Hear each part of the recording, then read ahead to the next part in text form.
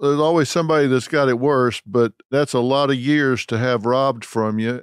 The spirit that you guys display is astounding.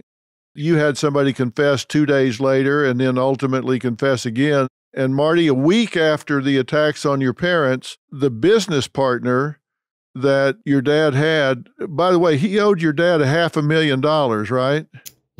Jerry Struman owed my dad over $500,000.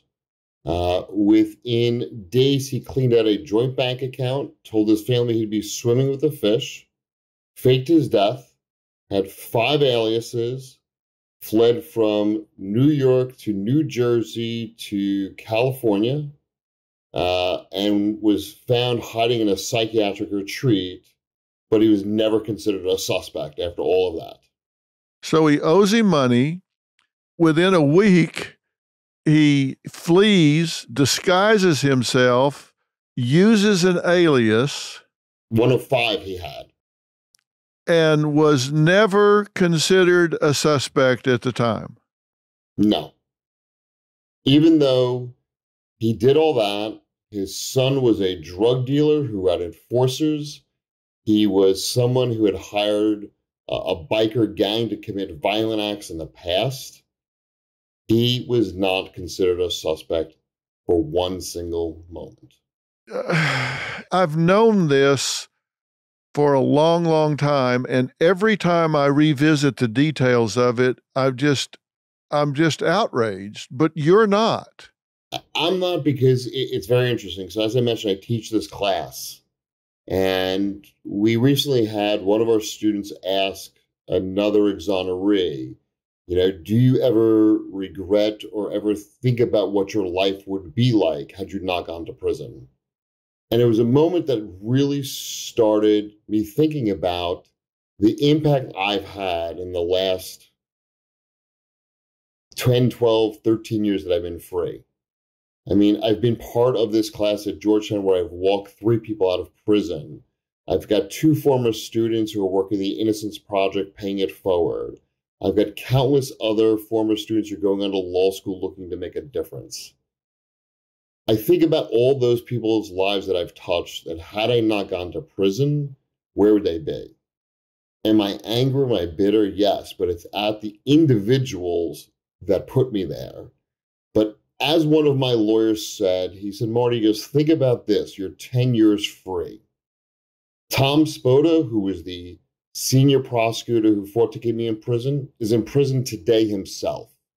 The chief of police that was in charge of the investigation during the reinvestigation, he himself went to prison. McCready is deceased. 2 of the murderers, Peter Kent and Joseph Kearon, are deceased. The lives of so many of the people that destroyed my life are either living hell, they're dead, or they're in prison. As one lawyer said to me, is, where are you, Marty? You're free, you're a professor, you're a lawyer, and you're making a difference in people's lives. Never forget that. What would you be doing, Marty, if this hadn't happened to you when you were 17? Where do you think life would have taken you? I wanted to be an entrepreneur. I was very much into business when I was young. I had a sports memorabilia business with my dad. I had some connections to some very well-known business people back then, but it wouldn't have been what I'm doing today.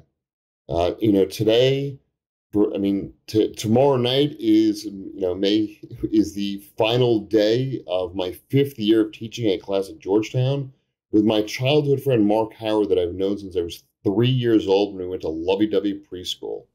And this Mark is a man who was a tenured professor of government who got back in my life, decided to change his complete career at Georgetown, went on to law school, and in 2018, he asked if I would teach a class together, and we did.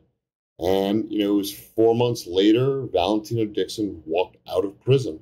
That's amazing. Let's put a bow around that, because what actually got this moving, these students at Georgetown were your students, right, Marty? They were, but just one little back note is that when I was in law school, that's the first time I became aware of Valentino Dixon's case. And I was working in a law firm that was trying to free him, and we couldn't do it. But I made a commitment to Valentino that there would come a day sometime in the future that I would be able to help him. And in 2018, it was that day. And when I called him up, it was probably one of the most exciting days for him and his family.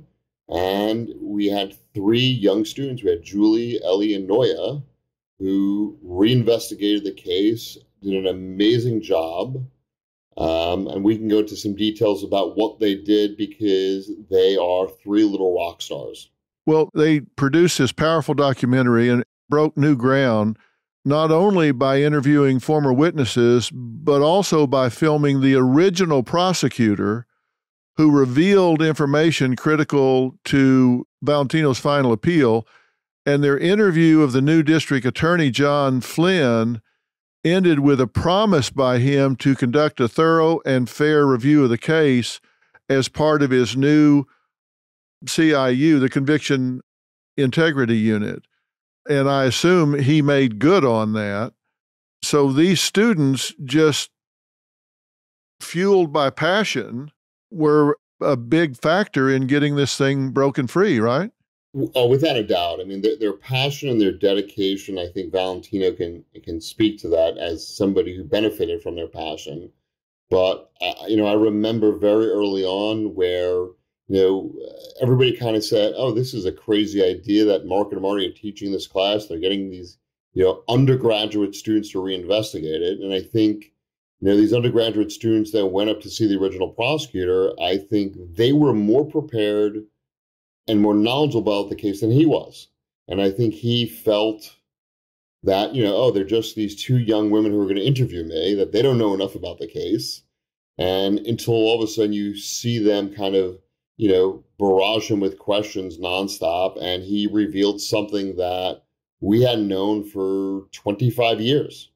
And what was that? That there were gunshot residue tests done on Valentino that had come back negative. And that's the first time that we had actually known about that, which essentially is a violation of the law because the government is obligated to turn over any evidence that is favorable to the accused. And clearly, evidence that showed Valentino didn't shoot a gun is favorable to him, which was never disclosed. So the prosecution had that evidence. Yes. Exculpatory evidence, and they did not produce that. Nope. Wow. And I kind of remember the day when the students were in this prison and everything is filmed, and they come out of the prison and they all kind of look at each other. And I wasn't there and Mark wasn't there. And they all look at each other and kind of went, did that just happen? And they called us up and we talked about it. And I don't know how quickly we let Valentino know about it, but we let Valentino's lawyers know about it. And that was a huge part of the application that was submitted to John Flynn to secure Valentino's freedom. Wow. Now, Valentino, you say you got these colored pencils, you started doing drawings, and you started drawing scenes of golf courses. Why did you make your first golf course drawing? Dr. Phil, let me say something to you. Right? Now, I'm a black kid from the inner city. I never golfed before. I don't know nothing about the sport. It's foreign to me. And the warden who knew me personally said, Valentino, could you draw my favorite golf hole? I said, come on, Ward, I never golfed. We both laughed. He brought a picture in. I drew it, 12th hole of Augusta. That's it right there on the screen. Right. We're looking at it. Yes, he loved it. And it's over with. It's done. Okay. He retired a couple months later. My neighbor said, hey, Valentino, you should draw more golf scenes. I said, hell no, I'm not drawing no more golf scenes. And he tossed 2 Golf Digest magazines on my bunk. And he says, hey, man, I think there's something you should take interest in. Well, I don't know why I did. I started looking through the magazines, the Golf Digest magazines, and I started falling in love with the golf courses. And I started drawing them every day. Fast forward 6 months later, I had about 40 drawings. And I sent one of them to the Golf Digest magazine with a letter explaining what happened to me. They couldn't believe it. And they investigated and they wrote a story on me. Max Adler wrote a story in July 2012. And I never stopped drawing golf courses after that. And then the Golf Channel got involved. And then national media, and then Marty came and saved the day.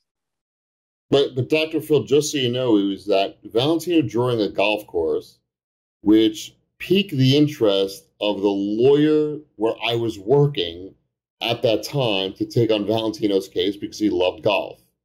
And that was how I got connected to Valentino. So it really is, if Valentino had not decided or had the superintendent not asked him to draw a golf course, Valentino and I never would have met. Yeah, that's true.